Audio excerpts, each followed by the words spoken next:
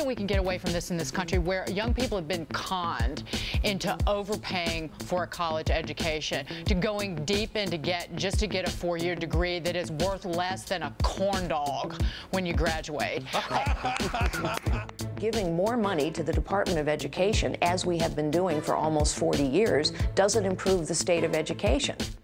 Yeah, he's talking as if this is somehow irrational. When he says Israel's credibility is on the line, no, Israel's existence is on the line. Well, it's a crisis of confidence, and it's affecting every police department across the United States. It would be convenient to say that it's only Boston, only Baltimore, only Missouri, but the reality is we're seeing a crime surge across the United States. I know the people that wrote the Patriot Act. These people are constitutional scholars. They did not seek to go and circumvent the Fourth Amendment. They are patriots themselves. If you think that the viewers out there think the economy is roaring, I mean, that is a crazy accusation. You know, I myself, last time I checked, am a white person. And I don't know one other white person, or anybody for that matter, that doesn't believe all lives matter.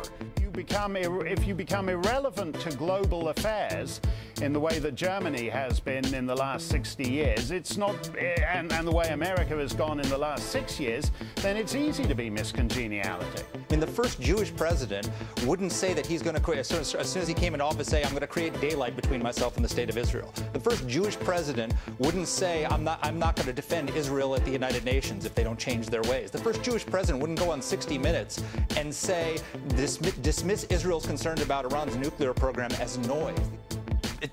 In my opinion, we're about 80% through the great leftward lean, an experiment in national disintegration. We want a president with brains and guts. I don't care about that sheepskin. I went to school with some of the smartest people in the world. I wouldn't want any of them to be president. It's hard for this president to put on his big boy pants and deal with national security. No, these are the black lives that should matter to the Al Sharptons of the world. When the police back off, innocent black people get killed. The only people in our society that don't believe all lives matter are generally liberals who only believe viable lives matter. And that's the problem. This field is more crowded than a Miss America contest. Hillary Clinton has demonstrated over and over again that she is not transparent.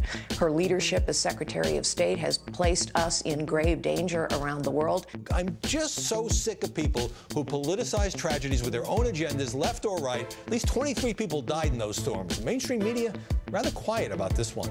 But it always gets back to that somehow the people that set the fires aren't accountable. It's everyone else's fault, and everyone else should pay for it. Listen, you tear up your neighborhood, you pay the consequence. This will be an election. This will be a debate of ideas. It won't be just about one-liners or TV ads or great jokes. This is a substantive election about the future, the direction of our country, and I am confident. The American people, they said it last fall in blue, purple, and red states. They didn't like the direction under President Obama. I don't think they're going to choose 4 more years of a radical liberal direction under Hillary Clinton. According to Rasmussen's report, 62% of American parents would feel better if there were armed guards in their children's schools. Let's face facts. We're a screw-up nation, and California is the dull point on the dull spear. You know, everyone talks about this being his legacy. Right. I really don't give a damn about his legacy. You know what I care about? All the people who are going to be hurting from this. You know, I've sat in these hospitals. I've looked at people, and while everybody in Washington cares about whether it's his legacy or not, you know, what about these people in this country who are really hurting? What about them?